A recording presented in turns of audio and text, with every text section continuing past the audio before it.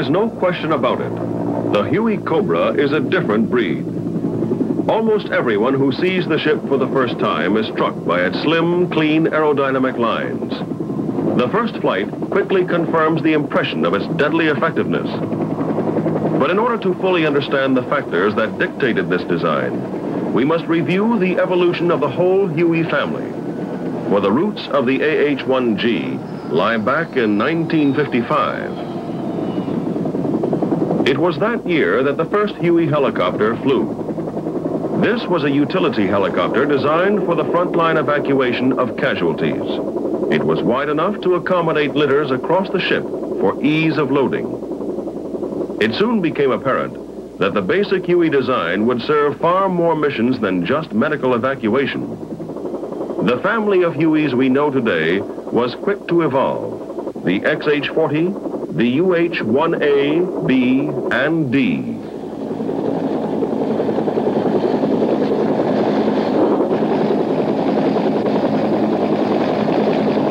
The UH-1D, with its squad carrying capability, has become the standard troop transport helicopter in Army air mobile operations in Vietnam. And to offer armed support to these troop-carrying helicopters, the UH-1B, and later designation of the C with the 540 rotor system, was adapted to the armed helicopter role. Although this new breed of weapon helicopters has proven itself indispensable, there has been a basic compromise in aircraft performance. The addition of various weapon kits substantially increase both drag and weight.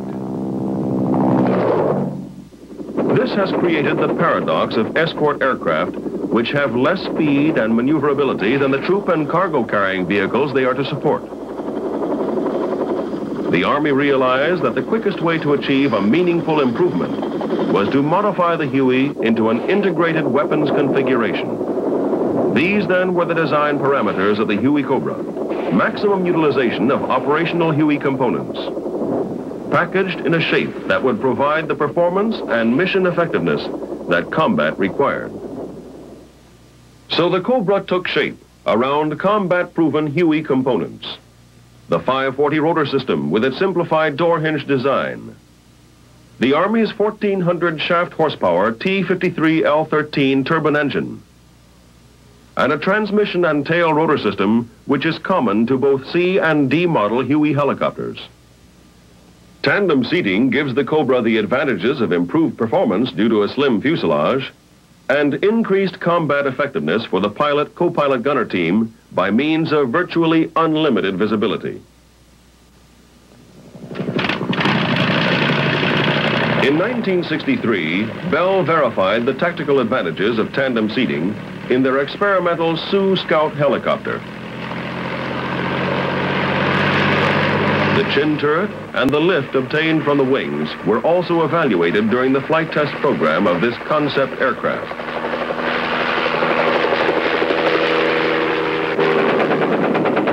This prototype embodied the aerodynamic design which the Cobra reflects today.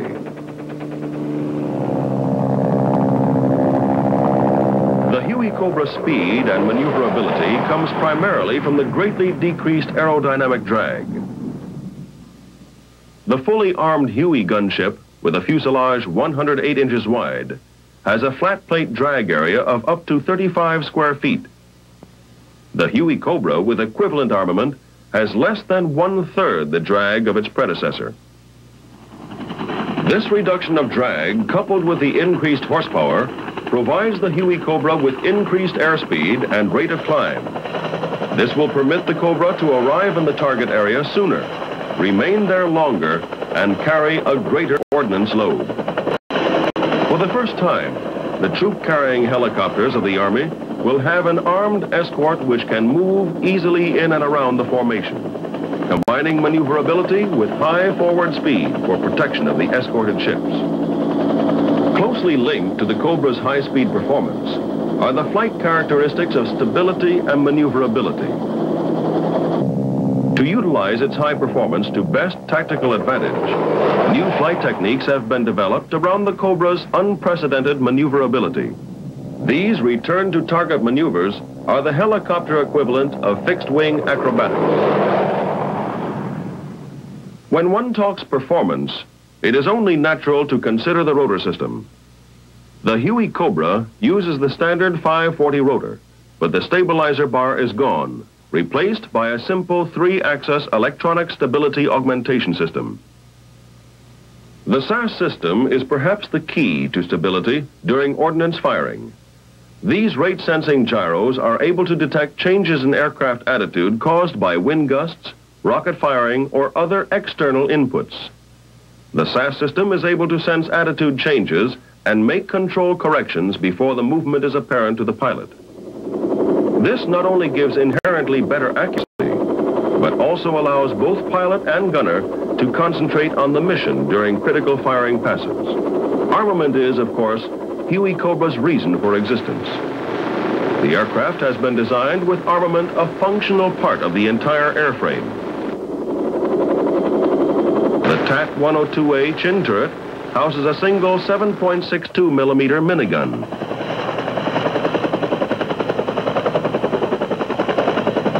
Other versions have dual weapon turrets with 2 40mm grenade launchers, 2 miniguns, or one of each. The turret is attached to basic aircraft structure, just below the co-pilot gunner.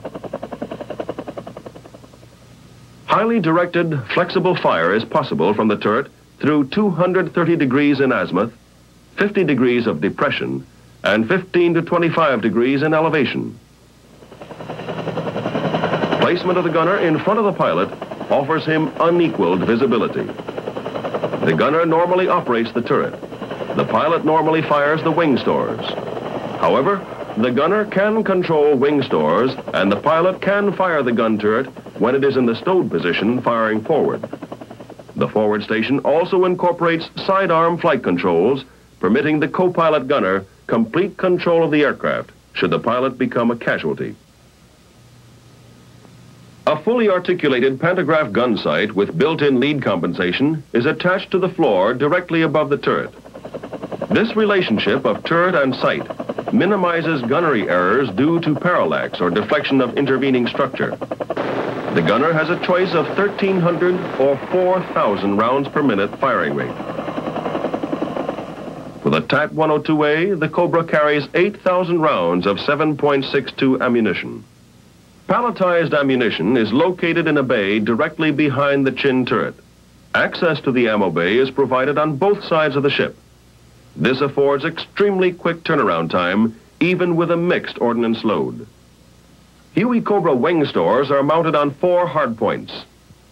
These currently include the XM-18 minigun, the XM-157 2.75-inch folding fin aerial rocket pod with 7 rockets, or the XM-159, which contains 19 rockets. These wing stores can be mixed or used in pairs on the hardpoints, providing a maximum load of 76 rockets. A 20mm installation is under consideration. Crew and aircraft protection has been designed as an integral part of the Cobra, not an afterthought. Pilot and gunner seats are protected by lightweight boron carbide armor panels. The pilot seat is built of steel armor. Critical engine components, the fuel control system, and the compressor section have also been protected by armor. The hydraulic boost system has been protected through redundant design. Self-sealing fuel tanks have the ability to seal 50 caliber penetrations in the bottom 1/3 of the tank. The middle third can resist 30 caliber penetrations. The top 1/3 is tear resistant. One of the strongest lessons to come out of Vietnam is the need for improved aircraft survivability. Let's consider infrared and the growing arsenal of lethal heat-seeking weapons. For the past decade, the aviation community has emphasized performance, only to realize that the ability to survive in a hostile environment must also be an important design consideration. The Cobra has been designed to meet the weapon threats of this decade.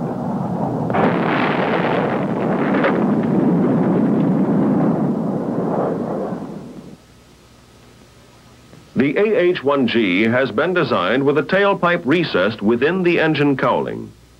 Air entering the sail provides engine compartment cooling and exhausts through and cools an IR heat shield, reducing the aircraft infrared signature. This IR suppression technique substantially decreases the probabilities of infrared-seeking missiles acquiring the Cobra as a target. The Huey Cobra retains the maintenance ease of the Huey family. No lubrication is required in the Teflon-bearing 540 door hinge rotor. Large hinged cowlings provide better than ever access to engine and dynamic systems. Avionics equipment is located in the aft fuselage. All antennas are buried or flush mounted to minimize drag. Most maintenance functions are similar to earlier model Hueys, and the Huey Cobra enjoys the same initial high time between overhaul as other Hueys. These design considerations were not arbitrary, but are the result of extensive constant feedback by Bell representatives in the battle areas of Vietnam. Prior to final design of the Cobra, top management of Bell went to Vietnam to learn from the men who fly Hueys what was needed in an armed assault helicopter. The needs defined by these men show up in the smallest detail of design. Take the emergency ordnance jettison system. The outboard loads are piston-driven downward with a force of 1,500 pounds. The inboard stores angled away from the ship with twice the force. It is a small item of hardware, yet it could make the critical difference in survivability in many marginal combat situations. And like all forms of insurance, high survivability design considerations buy a sense of security even should they never be used. It would be difficult to conceive of a more extensive test and evaluation program for any aircraft. The wide variety of ordnance has been extensively fired in situations which approximate ultimate combat deployment. The Cobra test program was flown by Army pilots with extensive Vietnam combat experience.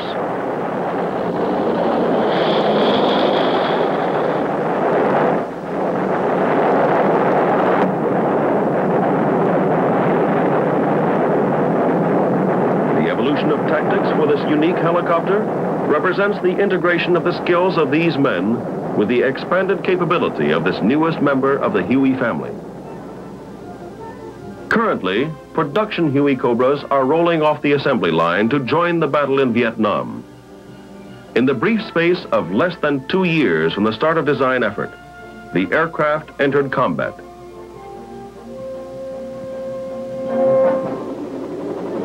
Today, the Huey Cobra, backed by a heritage of more than 3 million air hours chalked up by other members of the Huey family, is in the skies to ease the burden of the Army man on the ground.